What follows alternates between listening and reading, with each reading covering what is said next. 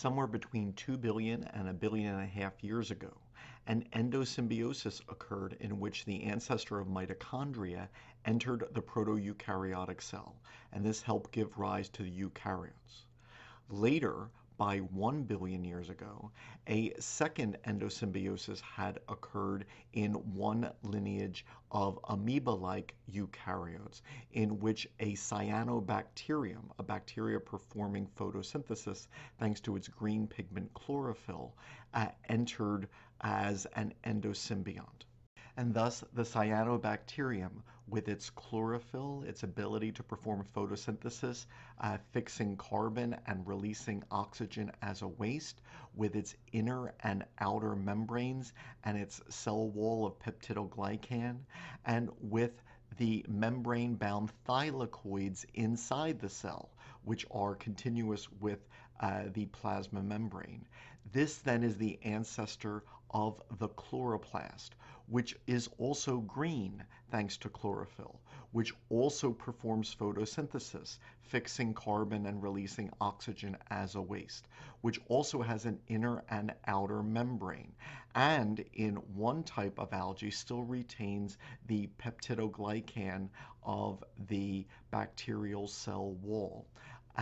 The thylakoids would ultimately separate from the plasma membrane, losing this connection. But the chloroplast is a modified cyanobacterium.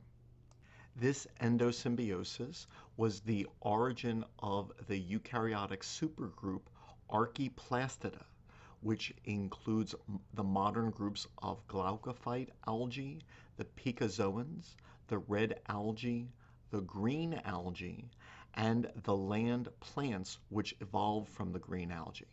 The glaucophyte algae are a small group with only 15 known species, with the primitive condition of peptidoglycan in the cell wall of chloroplasts. The picozoans are tiny eukaryotes of plankton, measuring only 3 microns in size, which seems to have lost all trace of this chloroplast. The red algae include about 7,000 species, which are mostly marine. The green algae, about 22,000 species, mostly freshwater. And the land plants represent the majority of Earth's biomass of living material, with more than 300,000 species. The cells classified in Archaeplastida not only possess genes in the nucleus which have been transferred from the cyanobacterial endosymbiont, but they also seem to have possessed another bacteria living inside this ancestral cell of the chlamydia group of bacteria. These are intracellular parasites, but it seems that some of the enzymes and pumps produced by chlamydia, whose genes are retained in this group, may have been important in facilitating the early stages of the endosymbiosis of the chloroplast ancestor. As cyanobacteria evolved into the chloroplasts of green algae, which evolved into the chloroplasts of land plants, the genome was reduced, and many original genes from the cyanobacteria migrated to the nucleus. After the algal group known as Glaucophyta, there is no longer any peptidoglycan cell wall. The thylakoids lost their connection to the inner membrane, the plasma membrane. By land plants, there are multiple chloroplasts. A green alga typically only has one chloroplast, but in plants there are many chloroplasts, and the thylakoids form stacks known as grana. While a chloroplast can possess between 2,000 and 5,000 proteins, they vary from one organism to another. Most of these genes are encoded by nuclear DNA. The chloroplast DNA only encodes about 100 proteins. It is much smaller, the chloroplast chromosome, than what would have been the genome of the ancestral cyanobacteria. In chloroplast, it's only about 120 to 170,000 bases of DNA.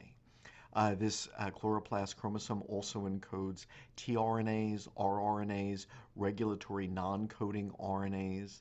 Like bacteria, the genes are organized into functional units known as operons. This does not exist in the nucleus. And the RNA polymerase, ribosomes, form of chromosome replication, and the membrane lipids one finds in chloroplasts are also more similar to their cyanobacterial ancestors. Transport between the cytoplasm and the chloroplast, such as of the proteins which are encoded by the nucleus but required by the chloroplast, this transport occurs through TOC channels in the outer chloroplast membrane and TIC channels on the inner membrane. Many proteins which are produced in the cytoplasm are transported to the chloroplast because they include a target sequence of amino acids which identifies that the chloroplast is their destination. Interestingly, there is a modern amoeba which seems to be going through the early process of converting a cyanobacterium into an organelle like a chloroplast. There is a recent endosymbiosis in this species. It's estimated that it occurred 60 million years ago as opposed to a billion years ago.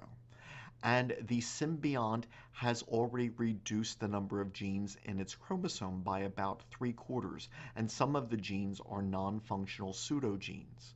More than 30 of the original cyanobacterial genes have been transferred to the nucleus, and some then of these genes produce proteins in the cytoplasm which are transported to the endosymbiont. So this seems to be a good model for how an ancient amoeba began the process which transformed a cyanobacterial endosymbiont into the chloroplast of red algae, green algae, and land plants.